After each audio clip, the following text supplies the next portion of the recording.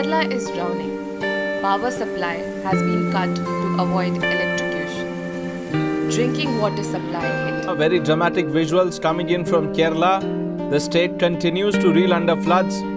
Times Now is getting you visuals from Wayanad and Kozhikode. Of the state. As the rain showed no signs of stopping, the gates of several other dams have been opened. All the major rivers and their tributaries have overflowed and flooded adjoining areas, leaving path.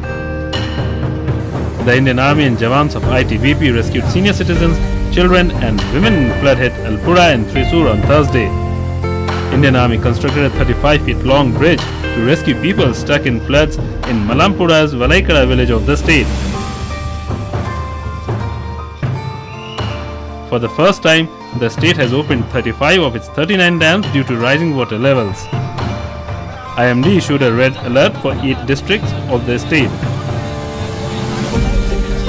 Southern Railways and Kochi Metro have suspended their operation in the state. The canals at Talapuza and Peria are overflowing, and incessant rains are only adding to the trouble of the Aam Aadmi.